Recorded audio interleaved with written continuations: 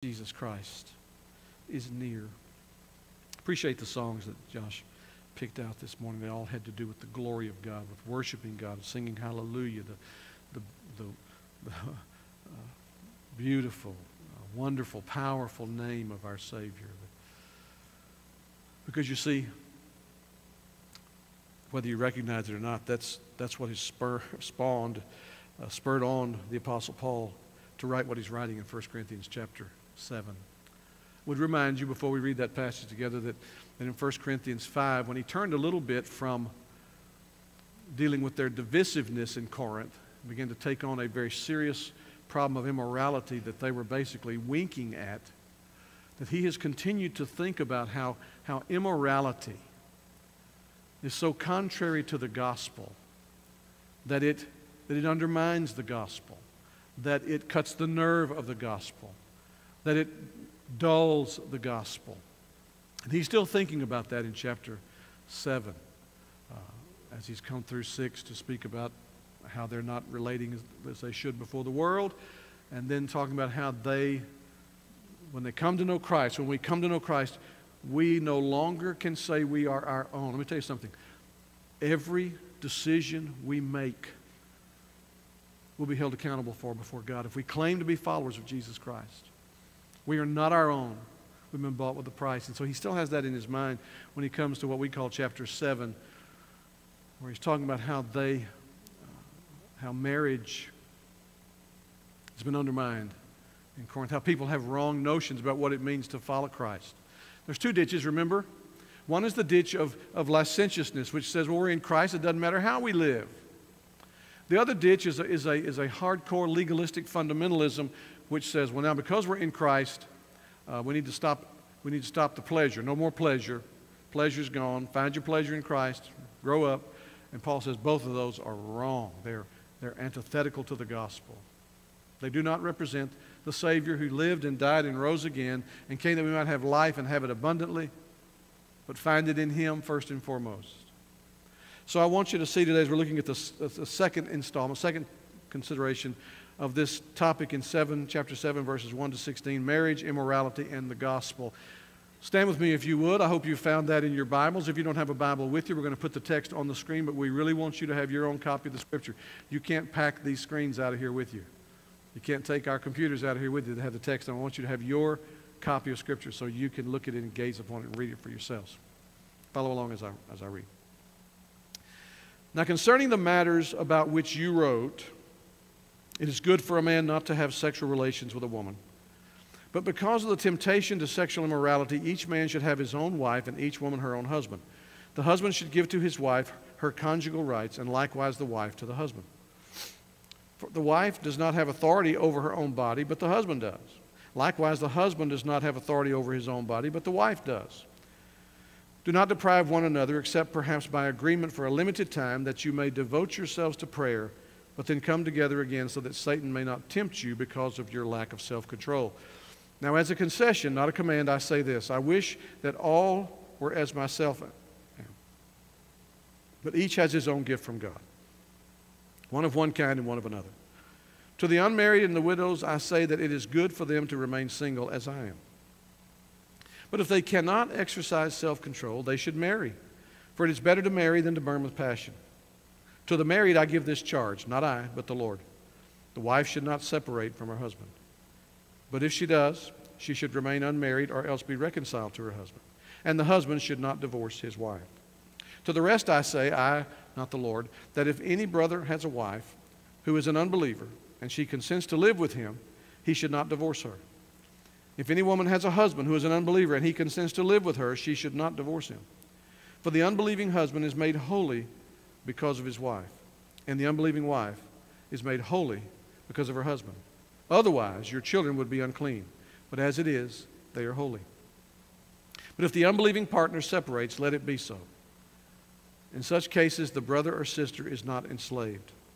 God has called you to peace. For how do you know, wife, whether you will save your husband? Or how do you know, husband, whether you will save your wife? We just read together what? The inerrant, infallible, all-sufficient Word of God. And we need help today. When we live in a culture where the whole idea of marriage, of the idea of one man, one woman joined in a one-flesh relationship for all of life, is disintegrating right before our very eyes. And all sorts of perversion are rising up to fill the gap, or I would say are coming out like ghosts, like specters, like goblins out of Pandora's box, which has been opened in this culture. And if not checked by gospel believers who carry the gospel into the world, will ultimately be the downfall of this nation. Thank you. Please be seated. Well, as I said in chapter 6, Paul has said, you're not your own, you've been bought with a price, your body doesn't belong to you, it belongs to the Lord. He carries that theme over when he says your body, if you're married, if you're a believer and you're married, your body not only belongs to the Lord and doesn't belong to you, your body belongs to your spouse. And we looked at that a little bit last week.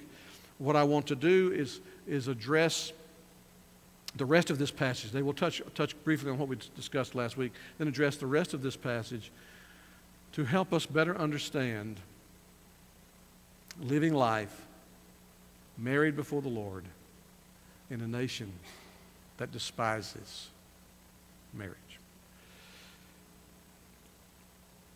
The context, the cultural context in which Paul is writing this, there was a certain group of folks, sort of an ascetic, if you know what that word means. The touch not, taste not, the remove your world, back away from the world. You would see it in a monastic mentality today, in monasteries, in the so-called alleged priestly celibacy in the Catholic Church. This idea that celibacy was preferred to marriage. And I want to say to folks when I encounter people like that, you ought to thank God your parents didn't believe that. Or you wouldn't be here.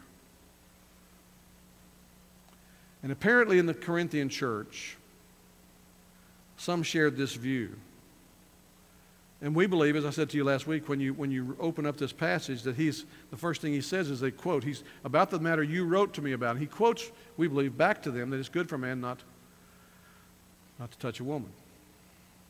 Good for a man not to be married. And so Paul is responding to that biblically. Remember, the gospel is at stake. If we mouth the gospel when we're together, we will go out and live in the community, in the world around us, as if we do not know the gospel. We harm the gospel. We set up a situation where people say, the church is no different from us. I don't want to hear their message. What have they got to offer me?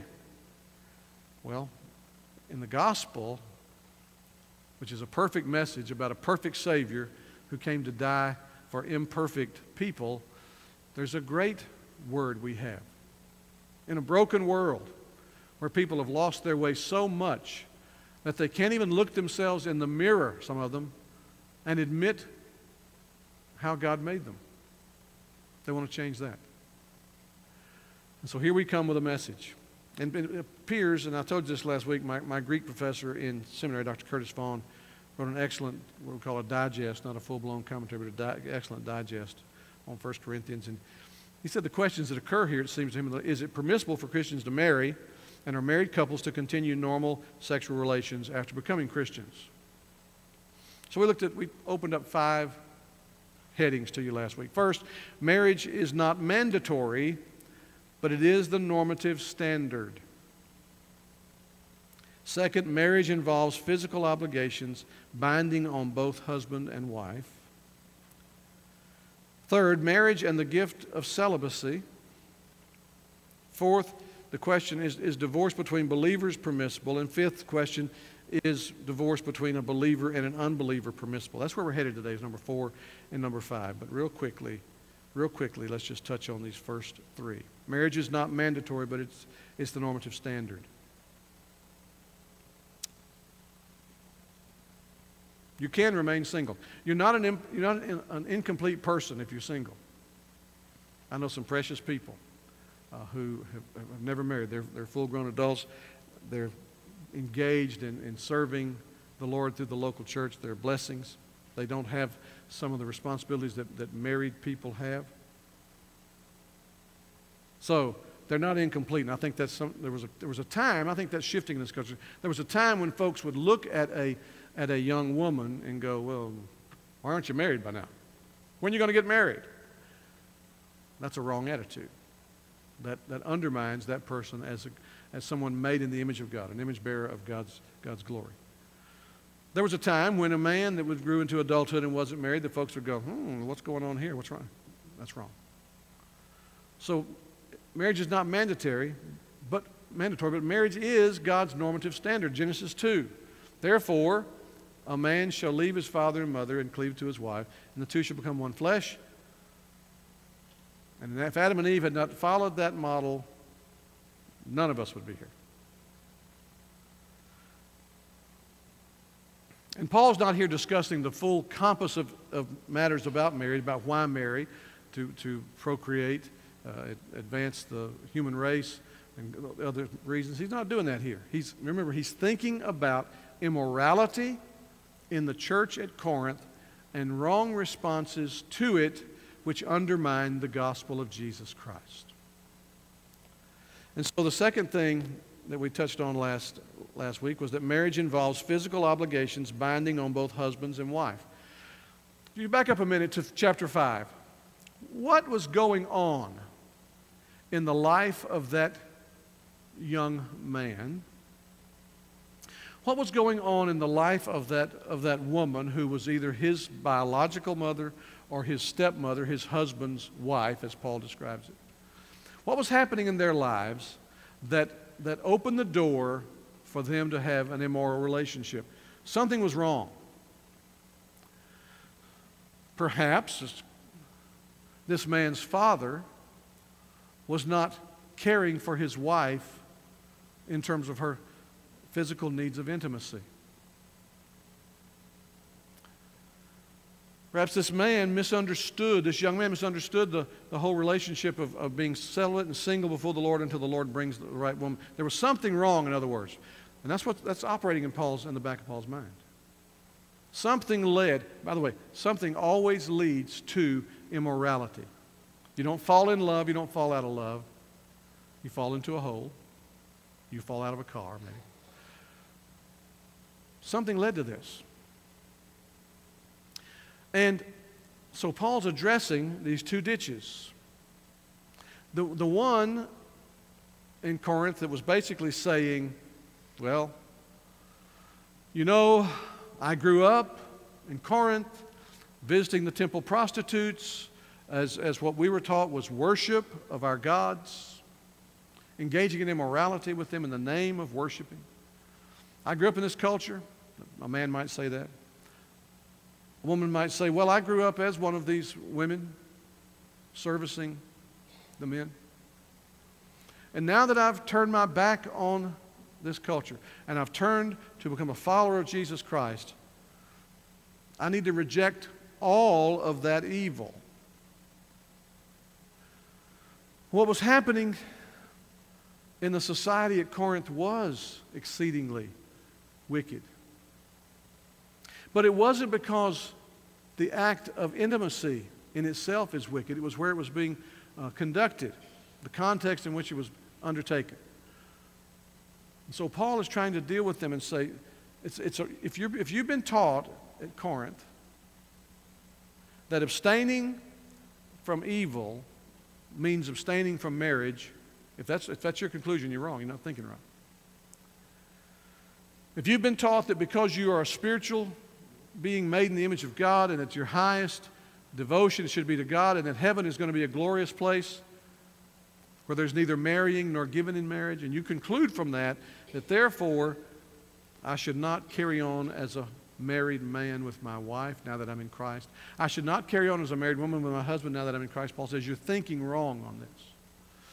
Because not only does your body not belong to you but belongs to God, but God would say if you're married, you're to become one flesh. Therefore, you don't control your body anymore as a married man. It belongs to your wife. And you don't control your body anymore as a married woman. It belongs to your husband.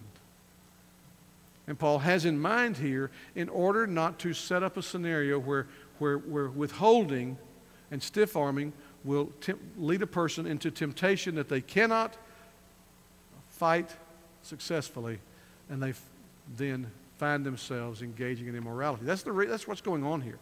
That's the rationale that's happening here. And so he did teach, we pointed this out last week, that it's the idea of one man, one woman. There's no thought for Paul that you can go anywhere from that. One man, one woman joined in a one-flesh relationship for all of life. Now that was radical in that culture. In fact, it was radical in some of the Hebrew culture where they took on more than one wife. It is still a radical notion today in cultures around the world, and even some subcultures in our country where they take on multiple wives.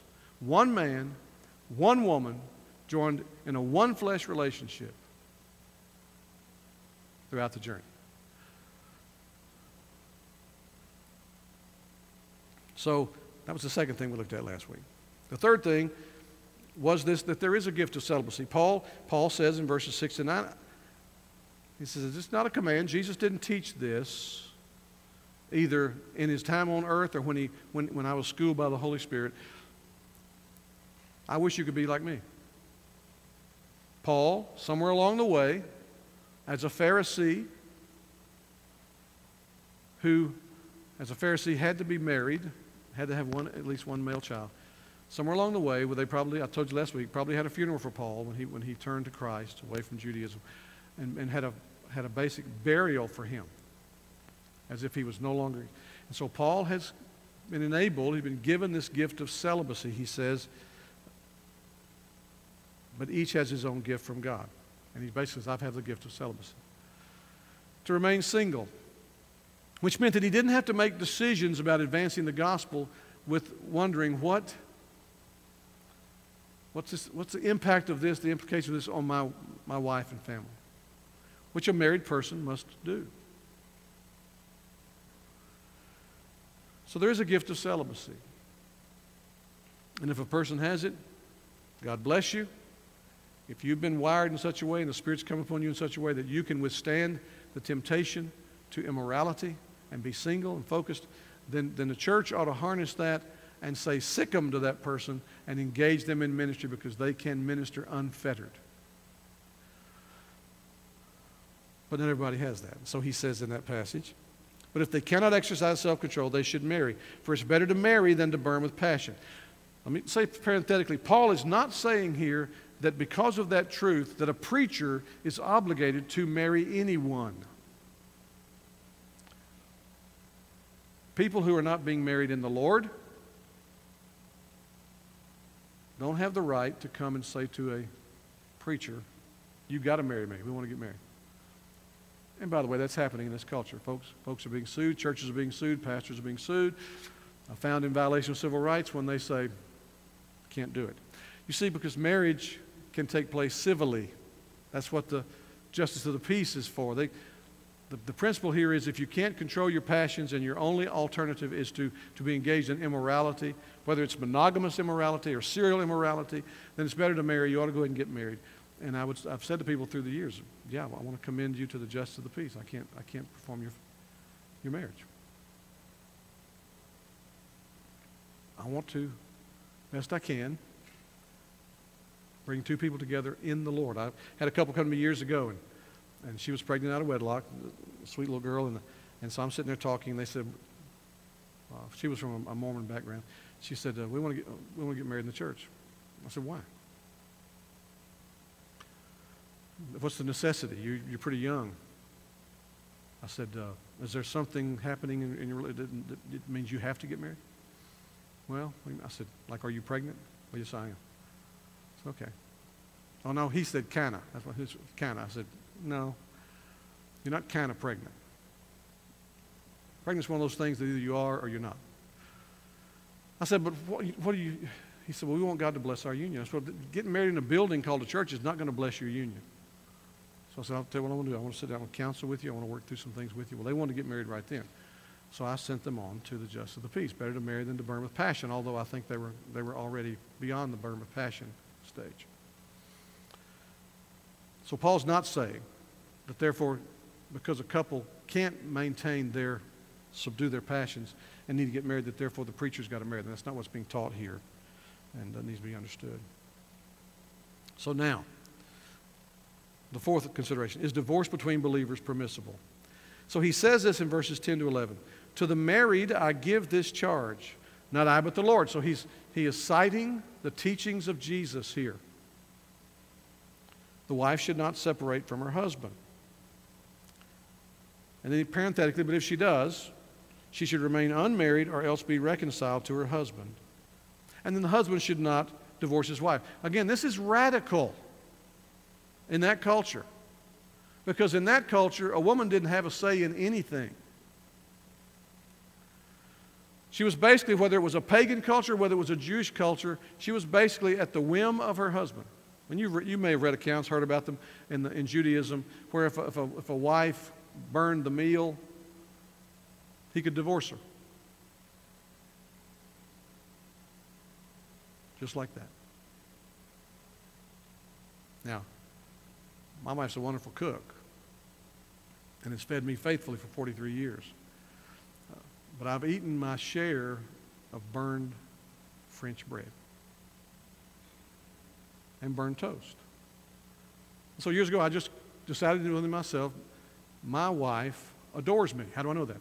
Because she offers me burnt offerings on an occasional basis. And that's how I managed to handle it in my heart. So we're not talking, he's saying something that was totally radical to the culture. You don't just divorce at the drop of a hat. Well, I don't love you anymore. Well, if you would love Jesus, you could love your spouse if you love Jesus, and find a way to do that. So the question is it permissible? That's apparently something that was asked, because the mentality, remember, was it doesn't matter what you do with your body, because you're a spiritual being in Christ. The other was it matters. Everything matters. Nothing needs to be more important than a relationship with God through Christ. Therefore, all these other things, these physical things, need to pass away. If you're a real Christian, follow this, then you will do away with that. Well, okay, again, if you have the gift of celibacy, God bless you. But if you're a married person, that's not an option. And so he is speaking now to believers. He does not take into account, remember, because what is his purpose? His purpose is to address the immorality in the church at Corinth, which is undermining the power of the gospel. He doesn't take into question all that Jesus taught. In fact, some have suggested that because Paul wrote 1 Corinthians before any of the gospel accounts were written down, that maybe what we call Jesus exception observations were not in play here. But listen to this. What did Jesus teach? Just give you a sampling. Matthew 5:32. I say to you that everyone who divorces his wife, except on the ground of sexual immorality, makes her commit adultery. It's interesting, isn't it? So, if there's sexual immorality involved, then divorce is permissible. But if it's not, then you have played your hand, husband, into putting your wife into the category of an adulteress. And whoever marries a divorced woman commits adultery. 19:9, Matthew. And I say to you, whoever divorces his wife except for sexual immorality and marries another commits adultery. So it's not just that the husband is doing this to the wife. He's doing this to himself. And then Mark 10:9. What therefore God has joined together, let not man separate. And then Luke 16:18. Everyone who divorces his wife and marries another commits adultery. And he who marries a woman divorced from her husband commits adultery. I'm not going to go through and unpack all this. I've already preached on this in recent times in terms of what the Scriptures teach and bringing into all the implications of what we call the grounds for divorce. And if you're sitting here today and you're thinking, well, wow, Pastor, based on that, I'm committing adultery. The gospel overcomes all this, folks. Divorce is not the unpardonable sin. I said that back then. I say it again today. There's no indication in the Scripture that having had a divorce makes you unsavable. I know preachers that act like that, but that's not the warp and woof of the Scriptures. What Paul is talking about here is do not treat marriage lightly in the name of having come to know Christ. If you can imagine this,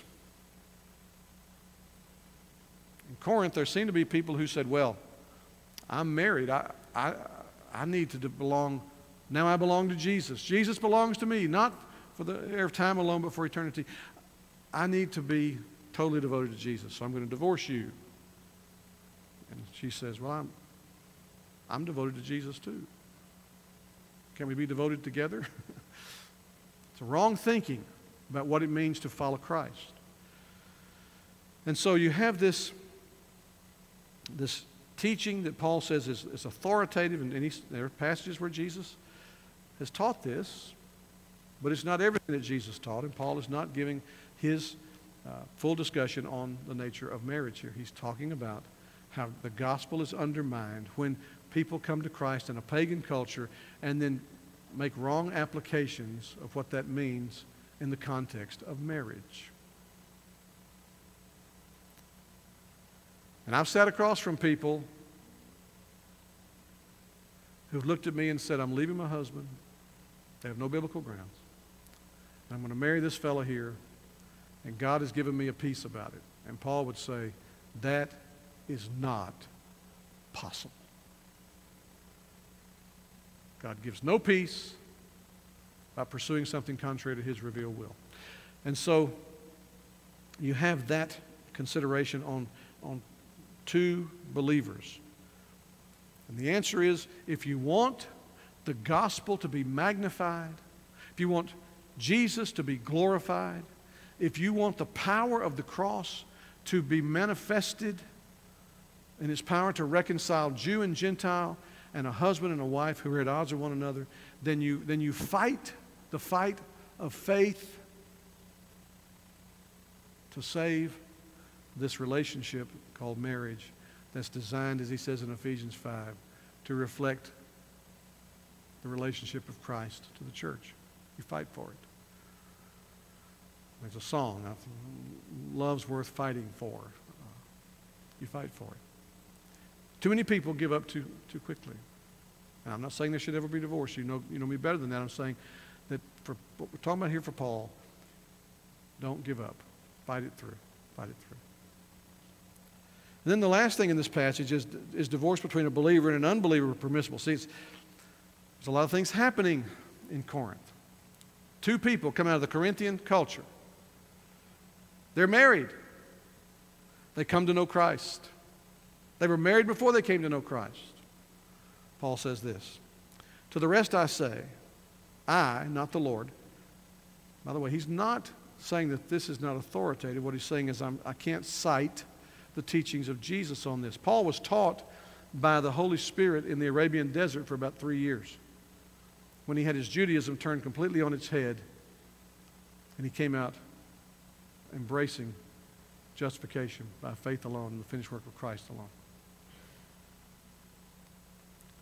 So he says, I, not the Lord, that if any brother, speaking to a believer here, has a wife who is an unbeliever, and she consents to live with him, he should not divorce her. Don't draw the wrong conclusion that, oh my goodness, I'm married to someone who's not a follower of Christ. I don't have any business being married to a person not a follower of Christ. Paul said that's wrong thinking. If the woman says, I'm willing to live with you, I'm willing for the marriage to continue. 13, if any woman has a husband who's an unbeliever and he consents to live with her, she should not divorce him. I don't believe you can appreciate how radical this is. Paul has, for the gospel's sake, put man and woman on equal footing in Christ. That was unheard of in this culture. And he gives his reasoning here. For the unbelieving husband is made holy because of his wife, and the unbelieving wife is made holy because of her husband. Otherwise, your children would be unclean, but as it is, they are holy. This is a very challenging passage because this is one of the passages that our friends who we love otherwise and rally around the gospel, who draw the conclusion from this that this is why you sprinkle infants with this passage. And I love them. I talk with them. I want to say, why don't you sprinkle the unbelieving spouse? That's what it's all about. If an unbelieving husband is sanctified by being in a union, a marital union with a believing wife, why don't you sprinkle the husband? And vice versa. Now, Paul, if you study Paul's use of this word grouping of sanctification, it's a hagiadzo is the word, and so we get holy from it and sanctified. He uses this almost exclusively of growing in grace, believers growing in grace. Now, if you take that application of it, then what he's saying is that there's salvation by proxy. That the fact that a person is married to a woman who's a believer, or a person is married to a man who's a believer, that unbelieving person somehow has some inside track, that they may get a little heaven. They may get heaven in a corner. That can't be what he's talking about in terms of the warp and woof of Paul's teaching. He makes it very plain. He's just said in the previous chapters, there's this list of people who will not inherit the kingdom of God. And he doesn't say in there, unless they happen to be married to a believer. What he's talking about here is not saving sanctification, or sanctification that results from being saved. He's talking about the gospel influence. That if a husband and a wife, if they were married as unbelievers and one of them comes to know Christ, that they are a gospel influence. There's gospel light. Remove yourself from that situation and you take the light of the gospel out of it. And you can wreck your children. Because you're going to have to explain to these children as they grow up. Now tell me this, mom or dad. You were saved and you left daddy, you left mom because she wasn't saved? Where was the power of the gospel in that? So he's dealing with this here, and he goes on and says, but, verse 15, if the unbelieving partner separates, in other words, if it's the unbeliever who says, look, I did not marry a Jesus nut. And I don't know what's happened to you, but you're not the person I married. I want nothing to do with this. If that person, the unbeliever, leaves the relationship, then Paul says, let it be so. If they don't want to live with you because you've followed Jesus Christ, in such cases, the brother or sister, again, he's keeping them on equal footing. That blows me away when I read this. This was so unusual. The brother or sister is not enslaved. God has called you to peace. So he basically says, you're not bound by what I said earlier, that you either have to live single or be reconciled. That does not apply when an unbeliever leaves a believer. God's called you to peace. He said, you don't have time on this earth to fight, to win back the unbeliever and go through all the headache and the horror that's going to happen. That's his teaching on this. And then he adds further, for how do you know? How do you know that by doing that, wife, if you will save your husband? How do you know by fighting for it with a person, an unbeliever who doesn't want to continue the marriage, that you will save your wife? What's he said here? He has said the gospel is to be preeminent. Follow me now before we wrap this up. When I think about getting married, I need to marry in the Lord. If I marry for lust, if I marry for, quote, happiness, I have no footing. You see, we make this huge mistake. People ruin their lives and then come with their relationships in a basket of 10 million pieces and say, I want God to bless this. Well, you know, He can. The gospel is that powerful. But why weren't you thinking about the blessing of God when you entered this? That's what he's warning them in Corinth. Think gospel.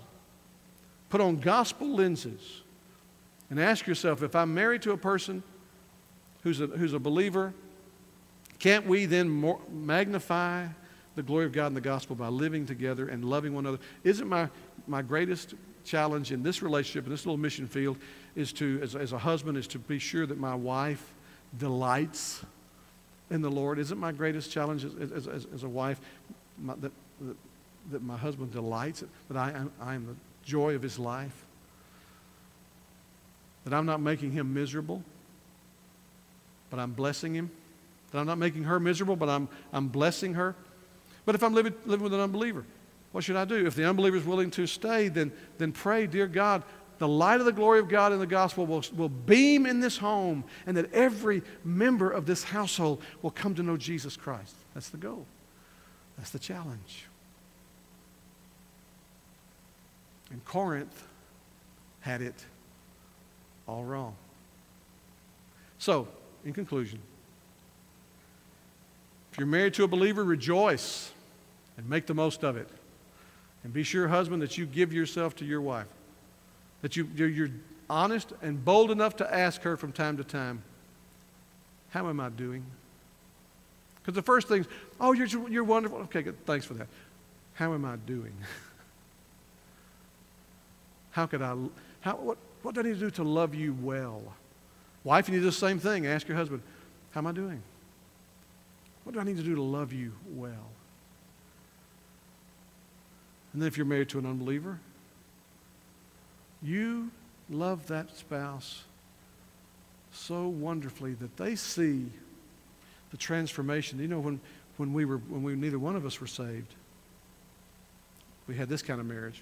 But I've noticed that now that my spouse has come to Christ, I'm amazed at how he loves.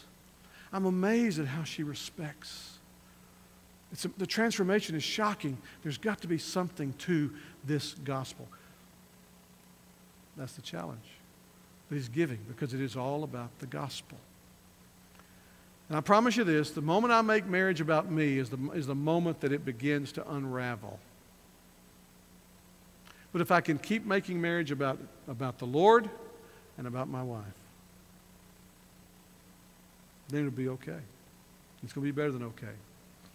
43 years now, God has blessed us. I know people are staggered, amazed that she's hung in there 43 years. 43 years. And there's some ways in which it gets better and better. Remember the triangle. The closer you get to God, your devotion to God, you and your spouse can be here. If one's moving and one's not, well, the disparity can be challenging. But the closer you draw to God in Christ, and the closer that your spouse draws to God in Christ, look what'll happen. You're growing closer and closer to one another. And that's Paul's desire for the folks in Corinth, that pagan culture that is so empty, that consumes lust, and yet they never fill, they never satisfy.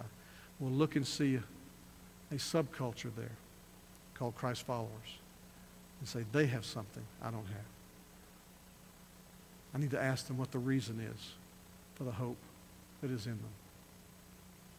Christ crucified and risen makes all the difference. Receiving the gospel makes all the difference. Living the gospel makes all the difference. And it impacts a world that somehow strangely thinks to encourage a 4-year-old boy that he really is a girl, and it's okay to pursue that. The gospel has an impact that says, stop that nonsense. God made us male, female. Made us male and female. Fulfill who God made you to be through his son, Jesus Christ. That's the gospel, isn't it? Let's pray together. Dear Holy Father, God and Father of our Lord Jesus Christ, we bow before you today in Jesus' name. And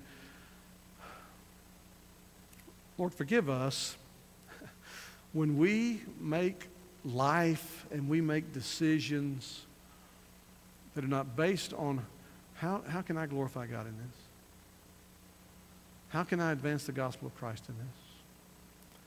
How can I be a blessing? Forgive me, Lord, when I make decisions, how can I be blessed? How will blessing accrue to me? Forgive me. Help us to think in terms of you being the blessed God of our Lord and Savior Jesus Christ, who has blessed us that we might be a blessing to others. And in particularly, as we're looking at today, that will happen in our homes.